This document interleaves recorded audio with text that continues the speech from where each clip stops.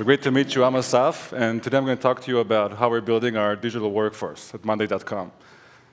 So very quickly about myself. So I'm the head of AI at Monday. I'm a scout for Sequoia. Currently live in Israel, so I'm super jet-lagged right now.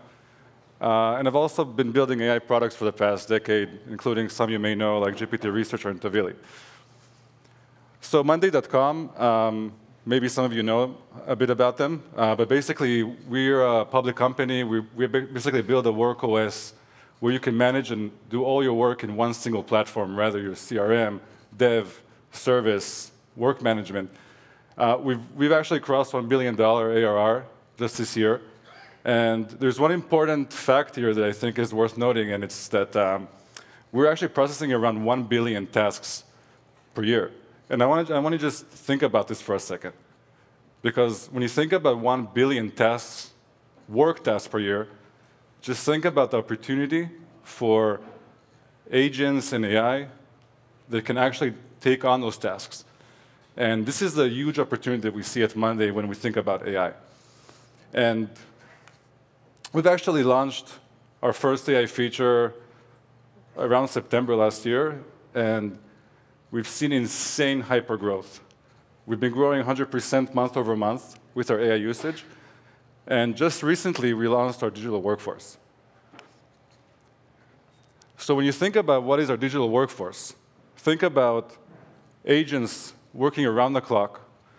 Whether you're an SMB looking to scale up or an enterprise, imagine agents working within the Monday ecosystem on any given task you can think of.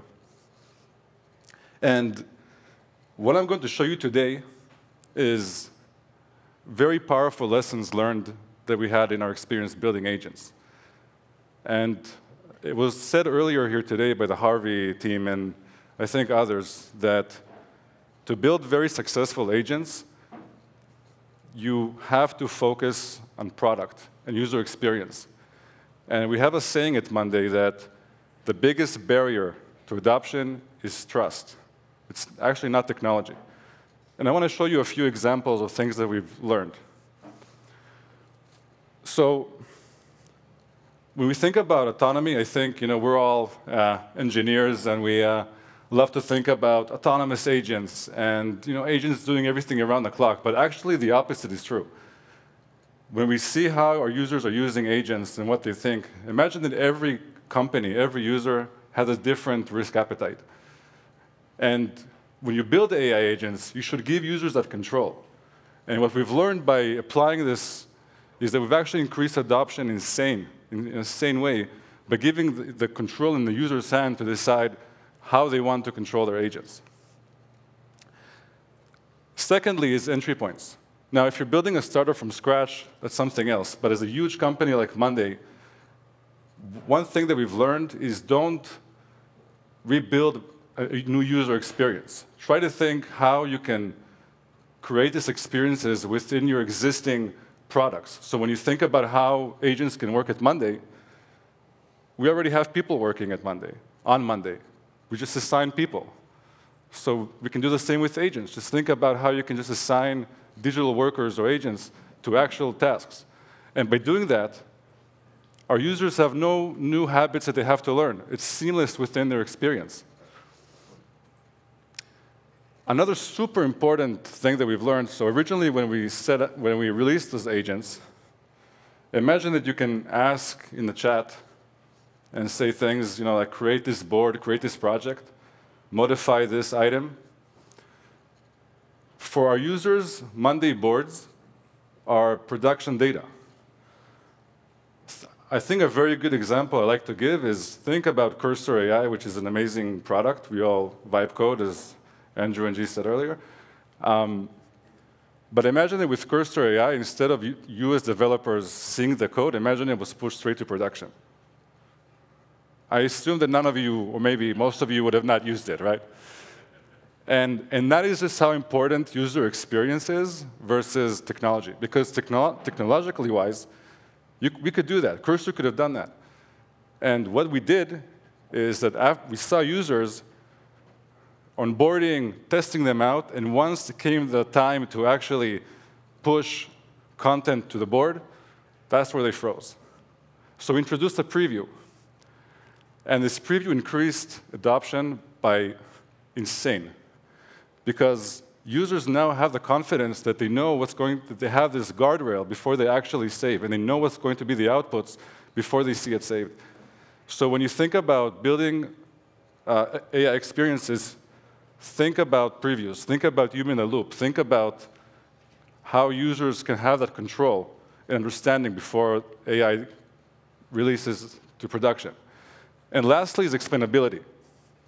Now, explainability, we heard a lot.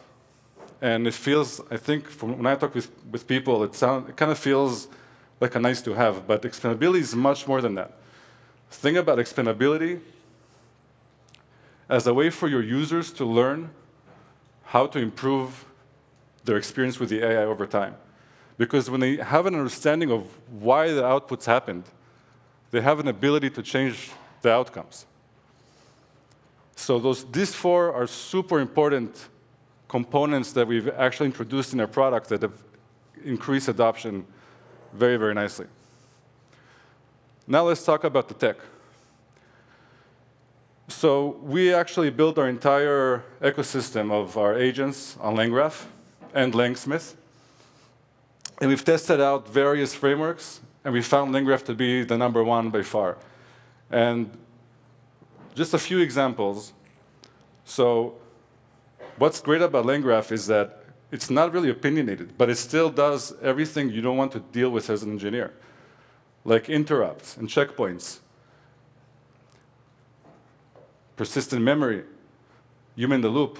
Those are critical components that we don't want to deal with, but we have that. On the other hand, we have super great options to customize it just for what we need, and we'll show you an example in 1 second. And additionally, native integration, we now process millions of requests per month using LangGraph, and it's proven to be super scalable. So let's take a look at how this is behind the hood. So we have LangGraph as the center of everything we're building. And around our LangGraph engine, which uses also LangGraph and LangSmith for monitoring, we also have what we have built as what we call AI blocks, which is basically internal AI actions that we've developed at Monday. We've actually built our own evaluation framework because we believe that evaluation is one of the most important aspects when you're building AI. And I think today was a lot about evaluations, as you've guys seen. So I'm not going to dive into that. And then we also have our AI gateway, which is our way of preserving what kind of inputs and outputs are enabled in the system. Now let's take an example of our first digital worker that we released, which is the Monday Expert. So basically what you see here is a conversational agent using the supervisor methodology that the system holds 4 different agents. We have a supervisor, we have a data retrieval agent, which is in charge of retrieving all data across Monday. For example, knowledge base, board data. We also use web search. Then we have our board actions agent that does actual actions on Monday. And lastly, we have the answer composer that, based on the user, the past conversations, tone of voice, and all kind of other parameters that are defined by the Monday user, actually composes the final answer. And we've even added a really awesome tool that we've learned, which is called undo. So basically, we give the supervisor the ability to dynamically decide what to undo within the actions based on the user feedback, which is, by the way, proven to be one of the coolest use cases for building. And I want to share a bit of our lessons learned as we built this agent and what we're seeing. So when you're building conversational agents, assume that 99% of user interactions you're not going to know how to handle.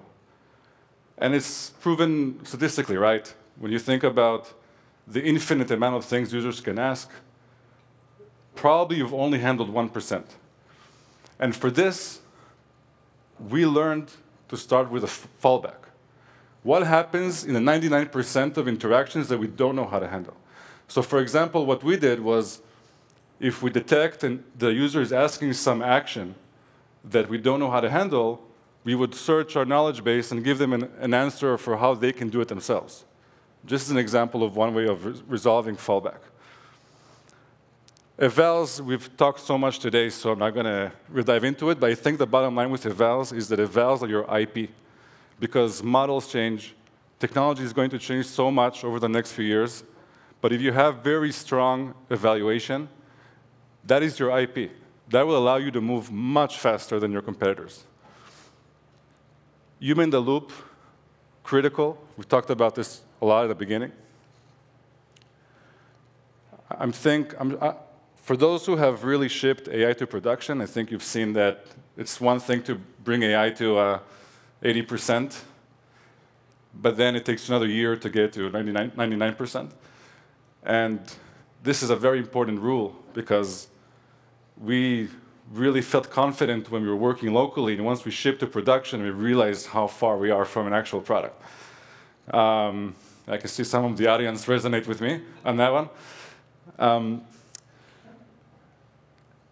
All guardrails, we highly recommend that you build outside the LLM, right? We've seen things like LLM as a judge. Even back to the cursor idea, by the way, I think cursor is such a great example for a way to build a good product experience, because I don't know if you guys, especially with vibe coding, after 25 runs, it stops, right? This is an external guardrail they put in. No matter if it's actually running successful, 25 runs, and it stops. So just think about how you can create those guardrails outside the LLM. And then lastly, and this is a very interesting one, is that it might be obvious that it's smart to break your agent into sub-agents, right? Obviously, when you have specialized agents, they work better. But what we've learned is that there is a very important balance.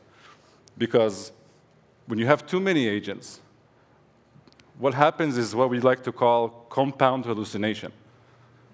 So basically, it's a mathematic problem, right? 90% accuracy times the 90% accuracy second agent times a third times a fourth. Even if they're all at 90%, you're now at 70%. So, and it's it's proven mathematically, right? So I think there's a very strong balance between how much of agents you want in your multi-agent system versus having too much or too little. And it's something that I think there's no rule of thumb. It's something you have to iterate on based on your use case.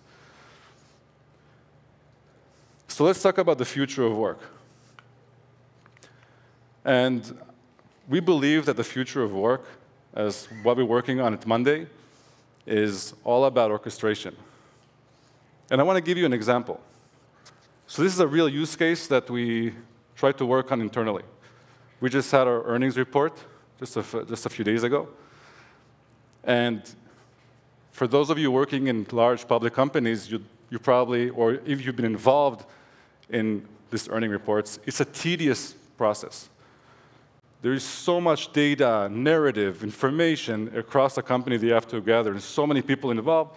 So we said, what if we automated this? What if we had a way to automate and create an entire workflow that would automatically create everything we need for earnings? That would be a dream, right? But there's one problem with this, and the problem is that it will only run once a quarter. We'd invest an entire month building an amazing workflow, and then we'd run it once, and the next time we run, AI is going to change dramatically, new models are going to come out, everything's going to change in the world, and then we're going to have to rebuild everything, right? So it got us thinking about how can we solve this. So I want you to imagine, what if there was a finite set of agents that could do infinite amount of tasks? Now, the irony is that this is not some big dream. This is exactly how we work as humans, right? When you think about us, we each have our specialized skills. Some are engineers, some are data analysts.